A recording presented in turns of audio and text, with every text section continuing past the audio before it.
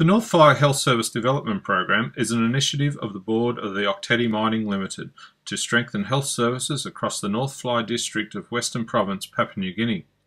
The OTML Board have allocated 20 million kina over 5 years towards the program.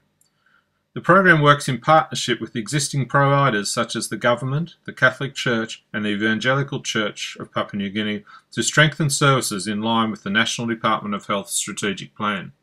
I'm Lari, I'm the District Health Manager for North Fly District. My responsibilities in the district is mainly to coordinate and implement only priority health programs to the district and work in partnership with the other providers to effectively deliver the service to our rural majority.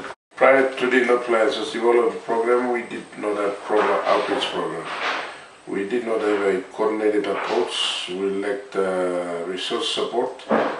Since the North Fly Development Program, we now have funds for patrol vehicles, boats, fuel supplies, regular meetings with partners, and plan program together. We now know our roles and responsibilities well and have better communication.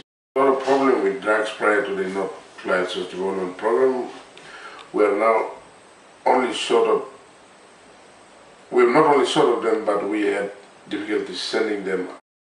There was no cold chain system for effective MCH program. My name is Sister Anna Sanginawa. I'm from ECP, and I am in the group of the Sisters of the Rosary. And I came here in 2007. The 2 vehicles were given and the motors and the dinghy were given. And so it helped me to really one thing out, and that was the transport. And also that as I went through, I was looking at the communication part of it. How can I reach to the nurses? And all these facilities are in the remote places where there is nothing in place. But most of the time I had a question, how do I bring the services to these remote places? And most of the time I used to find it very difficult, but as the time went on, the North Fly services come on. That's the time when I started to give my priorities into.